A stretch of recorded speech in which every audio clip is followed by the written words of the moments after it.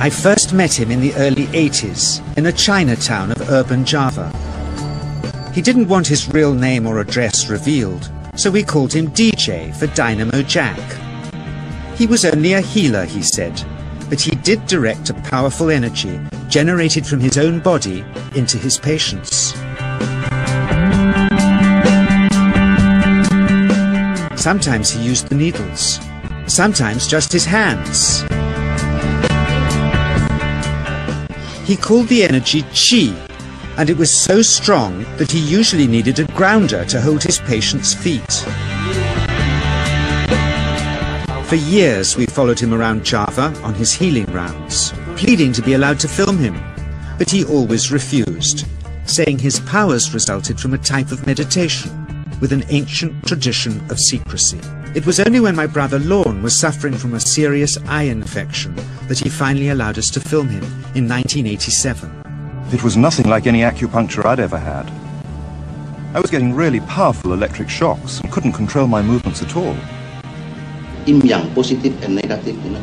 And my positive from here and my negative from here. And we meet together, this can get like electricity.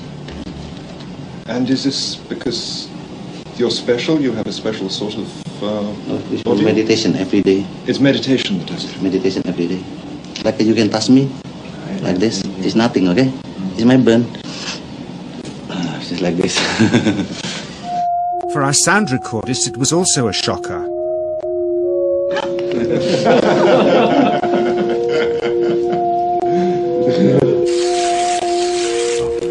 He then took our newspaper outside and showed us how chi can also be used to set things on fire.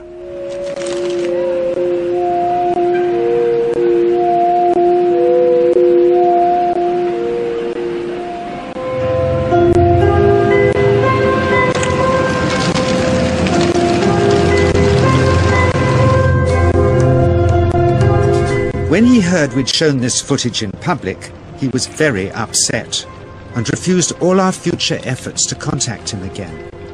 As the years passed, we sadly resigned ourselves to never seeing him again. My brother Lorne never did, for by 1997 he was already dead, when I again found myself with DJ, now treating me for an eye problem. But it wasn't this that brought me back. He had tracked me down out of the blue and invited me to tell me a story. He had just returned from 2 years on a deep meditational journey, alone in the heart of Borneo. Amongst his revelations, he had seen, he said, how history was moving on into great change, and the old wisdom was vanishing. So he'd called me back to film just enough of him to remind us that we all have undreamed of powers sleeping within us, and that there's nothing special about him except for his training in waking them.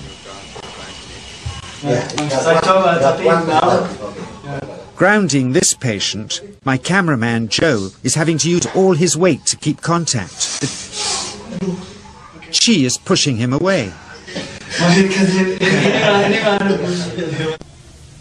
He seems able to control the amplitude of this chi, like a dimmer switch, and it causes uncontrollable responses in the patients and their grounders.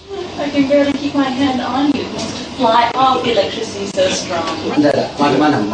This mother unwittingly grounds her child. He won't sit still, so she's asked to hold him and grin and bear it.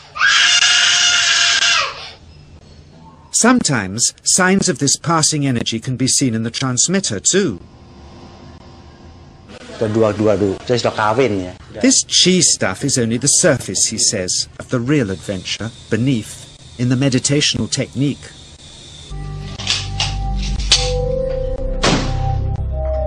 Projecting chi from the palm of the hand can also be used to resist rifle pellets, he says.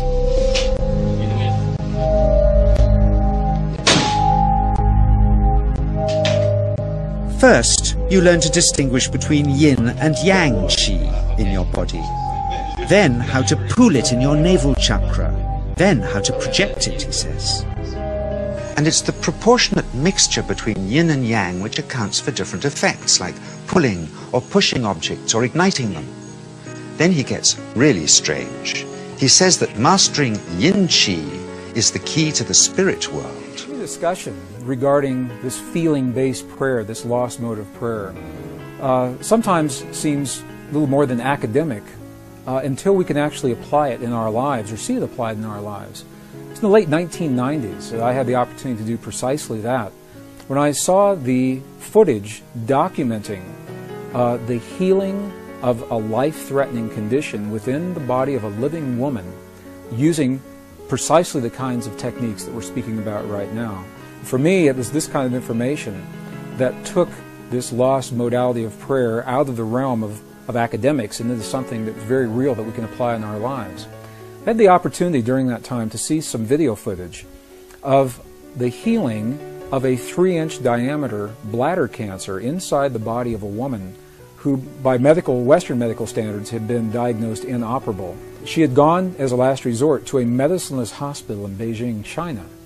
It was in this medicineless hospital where they began simply by addressing the life-affirming ways that she could change how she was living her life. They taught her life-affirming ways to breathe and life-affirming ways to nourish her body, gentle movements to stimulate the energy centers in her body. And as she was doing these and strengthening her body, at one point it made sense to undergo a process. Now I'd like to share this. I'd like to describe it to you as a very potent example of how the feeling world inside of our bodies has a direct effect, in this case a very graphic effect, on the world beyond our bodies. So in the video documentation, the film shows a woman lying on in a hospital room. She's fully awake, she's fully conscious, she believes in the process that's about to happen. Before her, there is an ultrasound technician who is running an ultrasound wand over her lower abdomen that we can see on a split-screen television.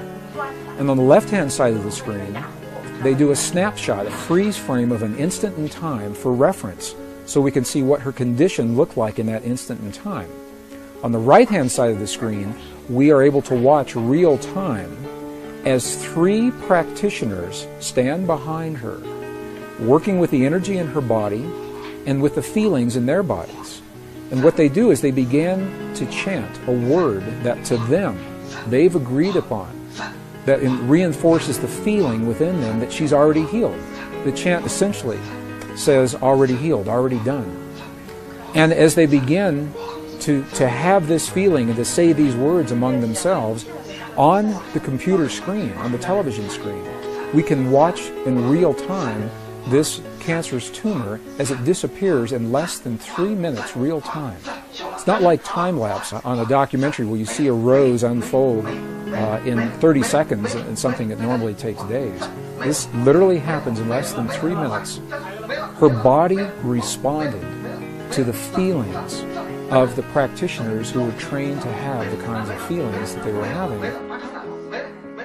And all they were feeling was the feeling of what it feels like to be in the presence of a woman who is already healed, fully enabled, fully capacitated. They were not seeing her as a woman who was sick, and they weren't saying, bad cancer, you've got to go away.